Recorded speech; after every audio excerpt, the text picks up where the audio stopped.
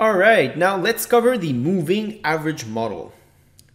The moving average model is used for forecasting.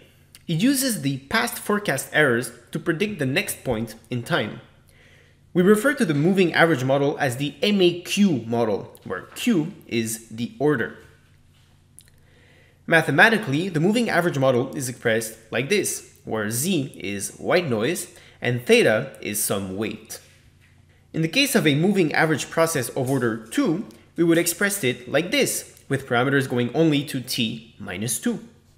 Here we see a simulation of a moving average process of order 2. We will do the same in Python in the next lesson. Again, just by looking at the time series, it is difficult to say anything about it. You can even argue that you can't recognize that it is an MA2 process just by looking at the plot. Therefore, we plot the ACF function. What do you notice? Well, it seems that after lag 2, the autocorrelation is not significant anymore. So now you know that we can use the ACF plot to estimate the order Q of a moving average model.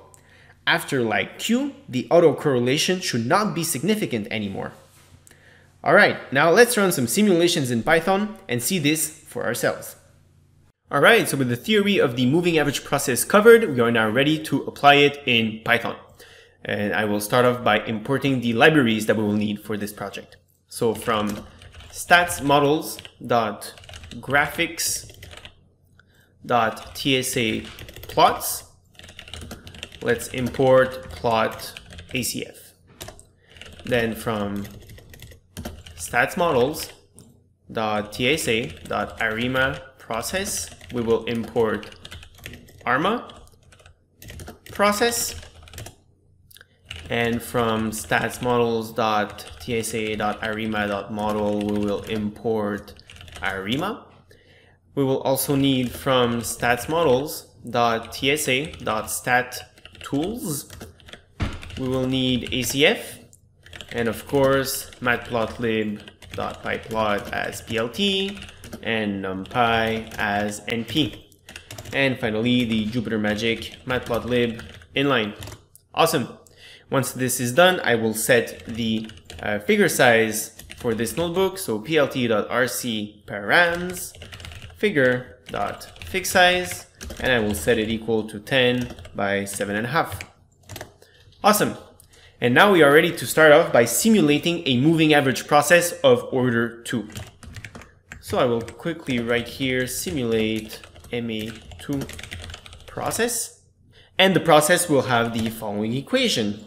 So it's going to be that y at time t will be equal to 0.9 z at time t minus 1.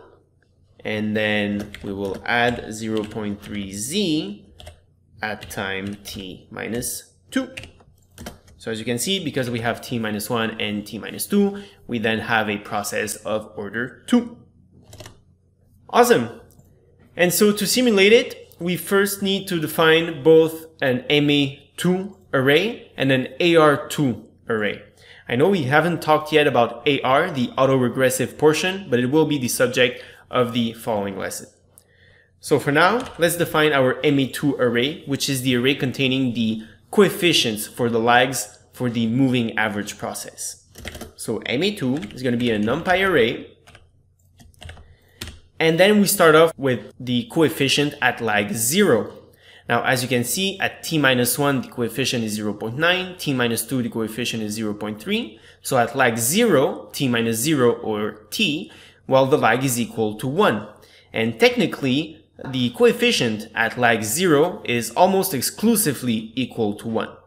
So the array should always start with 1. And then we move on. So the coefficient at lag 0 will be 0.9 and coefficient at lag 2 is 0.3. And those are the coefficients for our moving average process. And now, for the purpose of simulation, we also need to specify the AR process. In this case, we do not have an AR process, and so the array will be equal to 0. So numpy array. However, the coefficient at lag 0 is always 1, okay? So 1 here, but then we put 0 and 0. And this way, we say that there is no autoregressive portion here. Perfect. And now you can quickly print both arrays just to show what it looks like. And no surprise here, those are simply two arrays.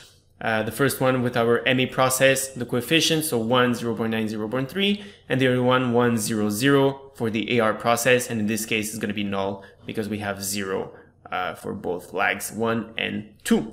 Now we are ready to simulate the process. So MA2 process is going to be equal to ARMA process, pass in both arrays, so AR2 first and then MA2.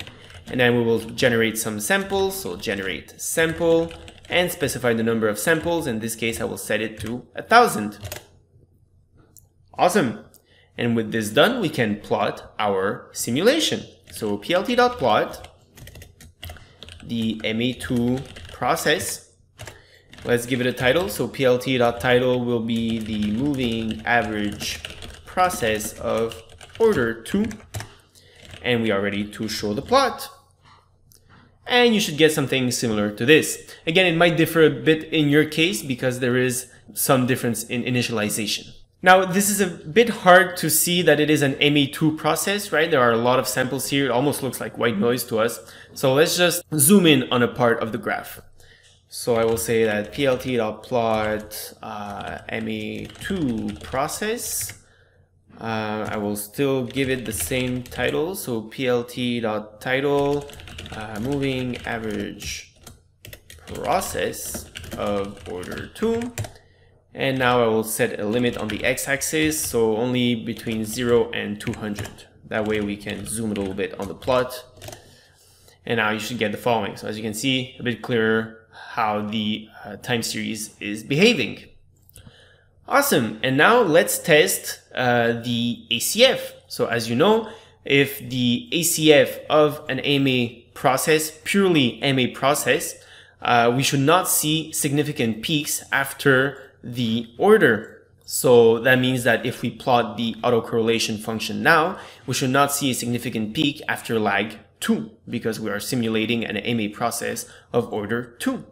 So let's check that for ourselves. Let's plot the ACF of our MA2 process, and I will specify that the maximum number of lags here to be equal to 20 and semicolon. And you should get the following. Now, as you can see, at lag 0, it's always equal to 1, so that's expected, that's okay. And then lag 1, lag 2 are significant, but after that, everything is non-significant because everything is in this light blue area. So as expected, we are indeed in the presence of an MA2 process, right? Because there are no significant peaks after lag 2. Awesome. Now let's try to model our simulation to see if we can get back the parameters that we set up at first. So we are going to model it and see if we can get back 0.9 and 0.3. All right. So going back down, I will say that the MA model is going to be equal to ARIMA.